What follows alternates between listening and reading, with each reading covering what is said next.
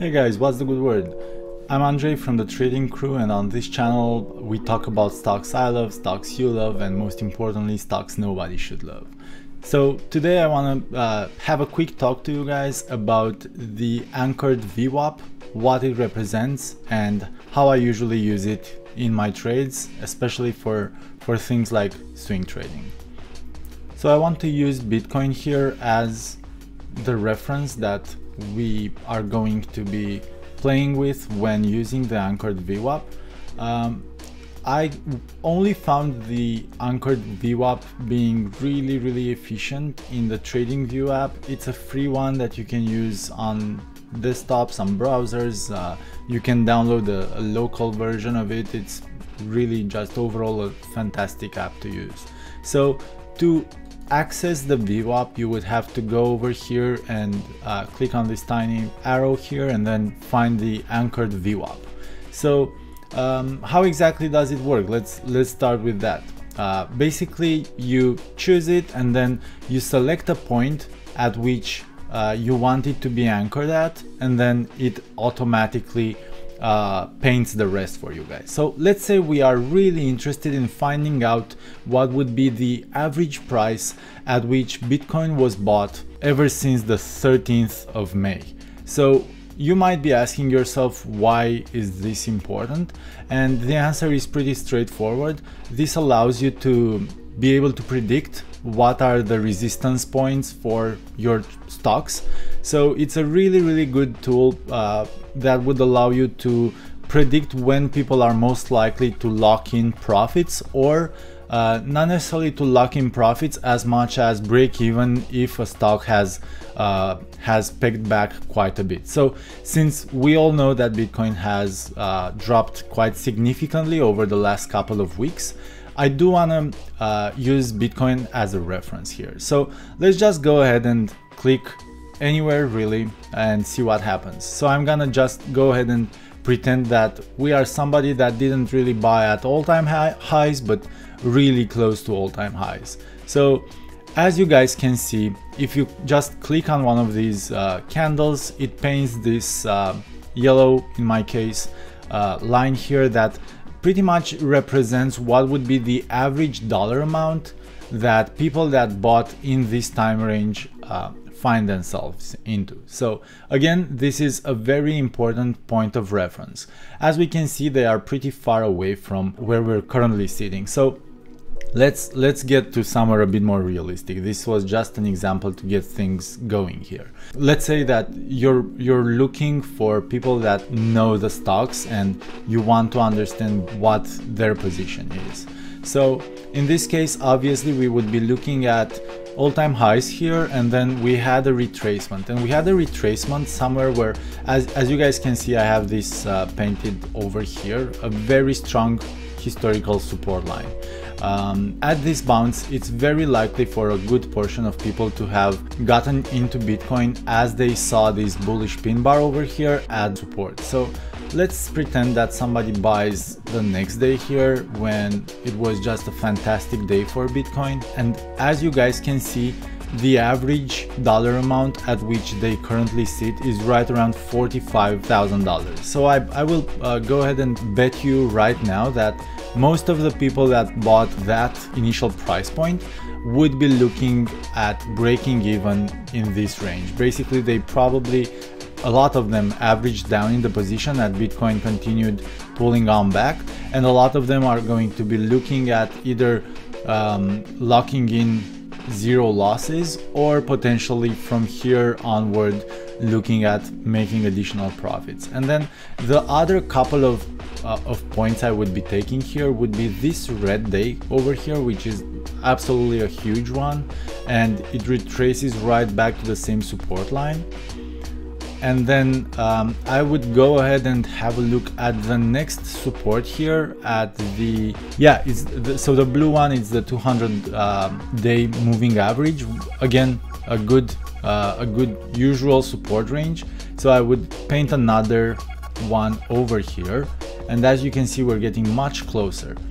And the one biggest thing that I would like to show you guys would be look at these 2 or 3 candles over here, and just check out the fact that as soon as these candles hit exactly the yellow range here that I just drew, they went right back almost immediately. And this is because, again, most of the folks that bought here at support have found themselves that they're not really interested in holding any longer and whatnot, and a lot of them are either locking in zero losses or looking at potentially locking in minimal profits, depending on how much they average down during this whole downtrend. So what would be a really strong support line? Well, it would be this red one, this yellow one over here, the bottom one. And then if we really want to be extra cautious, right now I probably wouldn't get into Bitcoin lower than this other yellow line. So Bitcoin went quite a bit lower today, and now it's starting to recover once more. So I'm gonna just delete this last one. But as I was telling you guys, I'm expecting Bitcoin to be able to burst through this second to last yellow line here and continue moving higher.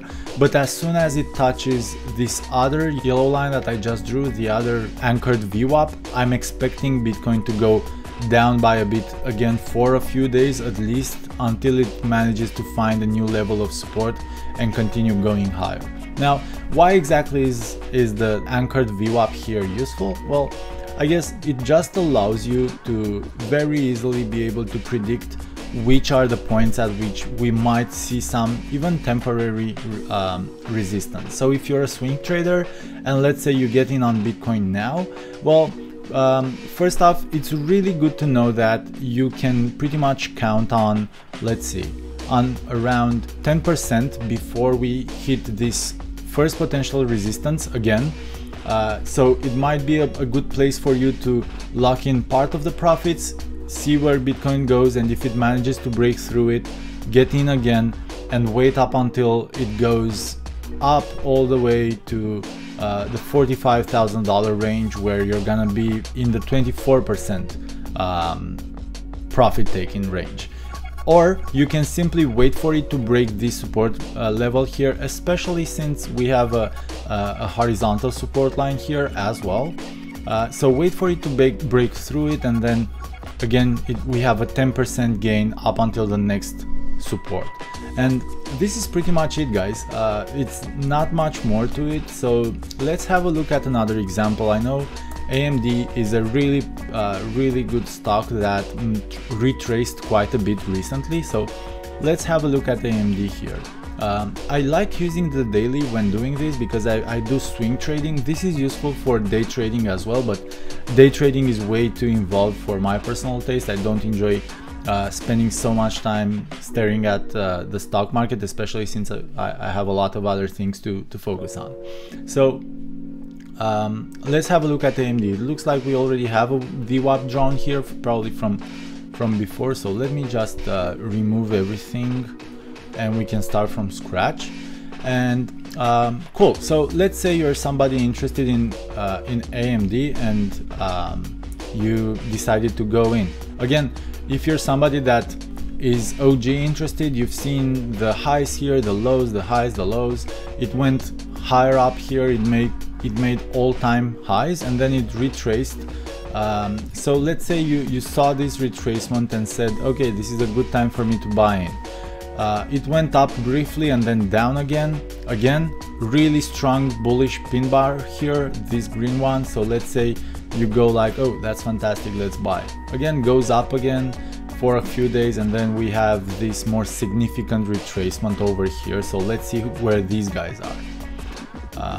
And finally here we just briefly have had this other retracement a week ago, where at these levels I'm not even sure if it's gonna tell us anything, but let's just for the fun of it, let's paint another one here.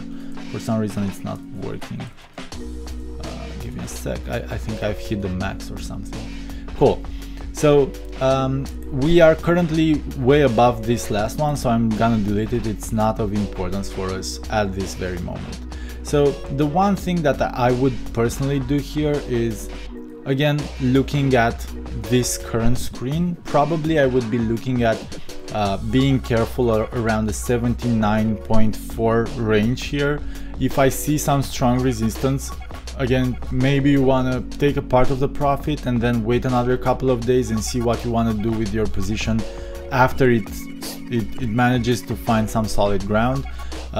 If it manages to blow through it, the very next one here that we need to be careful about would be this I guess $81 range. So this is pretty much how you can go about using the Anchored VWAP, guys. I find it very useful for swing trades. Cool, so that pretty much wraps up the video here. If you got anything out of it, please leave it a thumbs up, subscribe to the channel. I'm gonna continue posting a lot of them, and drop a comment below if you have any questions. Thanks so much for your time. Take care.